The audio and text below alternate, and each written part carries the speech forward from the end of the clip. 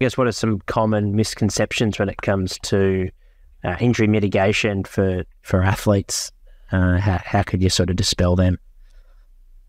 Yeah, I think a lot of our profile tends to focus on one thing. So like, exercise prevents injury, or if you load manage, that prevents whatever else. And in the reality is, we're priority approaches to a group of athletes who are all very, very different history, their training load, their injury history, etc.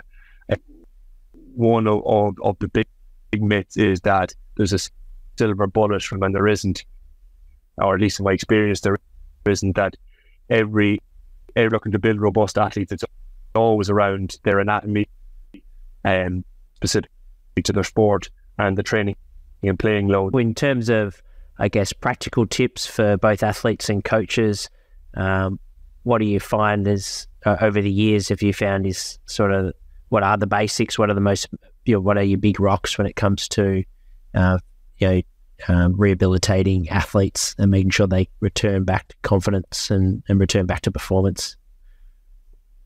I think, again, it comes back to individualized. So you talk about performance.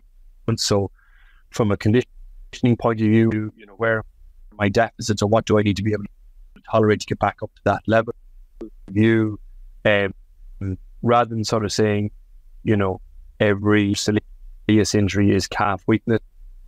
That's a piece of it, but so is your explosiveness, so is your running mechanics. And so having a very broad, all the components that can contribute to that injury. When you're working with an athlete one-on-one, or you're managing a group of athletes, how do you find that balance on knowing when to push and when to pull back? In the moment, so obviously you've got your plan, but yeah, what are some of the key areas that you sort of take into account when you might scale the load or drop back the load or increase the load in session? I think, starting with the very clear, you have an idea of what their strengths and weaknesses are, and then what you want this training block to achieve.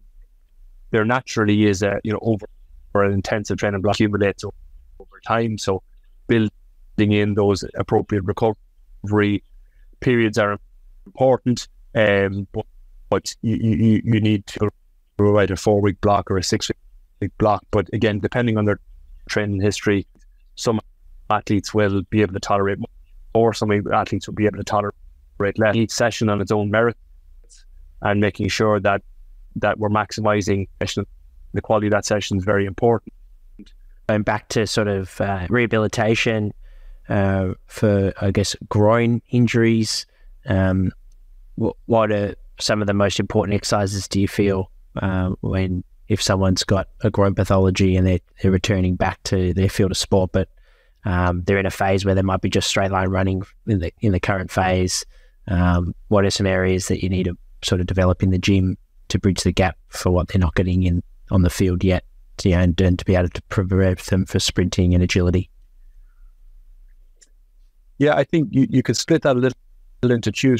Groin injury, a muscular tendinous tear. Obviously, we need to redevelop the strength of that injured muscle group so it can tolerate the load.